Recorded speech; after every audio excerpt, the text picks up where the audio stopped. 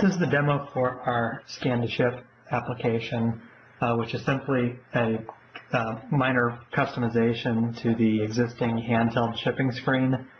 And what the biggest difference that this one does, this allows you to generate an entire pack right from the handheld, and it takes care of all of it. It vastly automates the way you do things with barcoding. I'm going to use the handheld demo menu here to demo this. This is just a little fake handheld screen just so you can see what it might look like out on one of your devices. You go to shipping and receiving, outbound, confirm customer ships. This is the screen that we tweaked here. And on the first screen, first thing you're going to look at is where it's asking you to scan in the sales order. So if you have a sales order and you want to start a brand new pack, you would scan this in here. Otherwise, if you had an existing pack that you want to continue on, you'd use the resume button. We'll come back and do that in a moment. We'll start with a brand new sales order. So I've got one called 5315. So after you scan that in, what it's going to do is it's going to bring you up to a next screen where it's telling you which pack number it's generated, and it's going to ask you to scan in your line and release. This works exactly like standard Epicor, where you tell it a sales order initially, it pulls in all the header information, then it moves you out to lines where you can tell it, again, sales order, line, release, to tell it exactly which part you're shipping.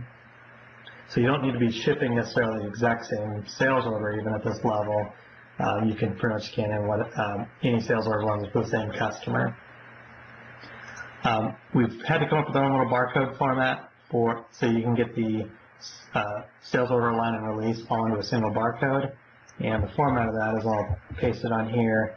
It's the sales order, tilde, the line, tilde, the release.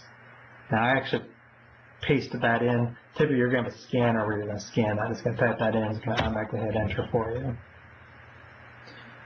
From here it's going to bring you to the screen where you tell it what the individual things you're shipping are. You can see your required quantity here, how many you've scanned in, and you also got the part number up here. So at this point, what you're going to do is just go through and scan in whatever piece of information tells you that you've got a valid scan. What I've got it configured for right here is it's using serialized parts. So each of these parts I'm going to scan in are a serial number, and each one counts for a quantity of 1. If you're looking at something that's lot controlled, what we'd do is have it where you'd scan it in, and it looks at what the lot quantity is, and that's the quantity that it completes. But we can really tweak it to scan in whatever you might need here to enter your quantity. We've had some users that even have a UD table where we're scanning in, it's looking up a reference in that UD table, and it's picking a quantity out of there. But again, I'm just using standard serialized numbers here. So you scan them in, and as it takes them, it clears it and increments the quantity down here. So I'm going to paste in one more. Okay, so now I've completed my line quantity. Now we do have a few validations to mention at this point. We do have validations on these serial numbers. So if I was to just type in something or scan something incorrect, it's going to tell me that's an invalid serial number. We also do part validation. So if I were to scan in a serial number for a different part, it's also going to realize that that's an invalid serial number for this part that I'm shipping. And the last thing is it also remembers if I'm trying to scan in the same serial number more than once. This 18 I'd used earlier, and it told me it was a duplicate. It tells me it's a duplicate scan. So at this point, I'm done with this line. I'll go ahead and hit complete, and I'll go ahead and complete the order here, and I'm going to go ahead and escape out. And I'm going to show you what the pack that got created was.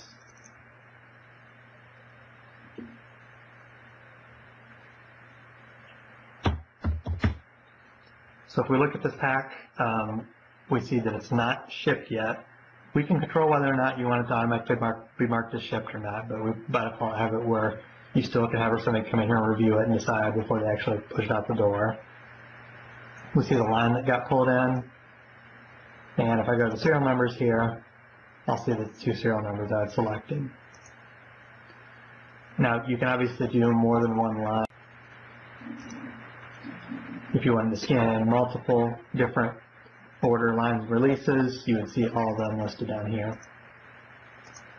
One other option that we have is to resume an existing pack. So if I was logged in here,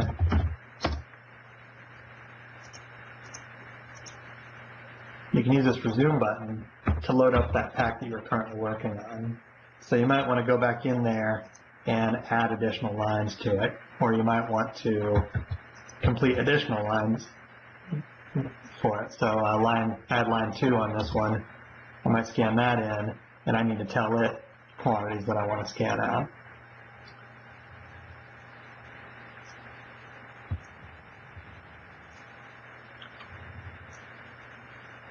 So that's it's a very straightforward screen, but it's definitely something that if you are looking for this sort of way to automate the process of scanning in the shipments and you already have the handheld screens, it's a nice way to go about doing it.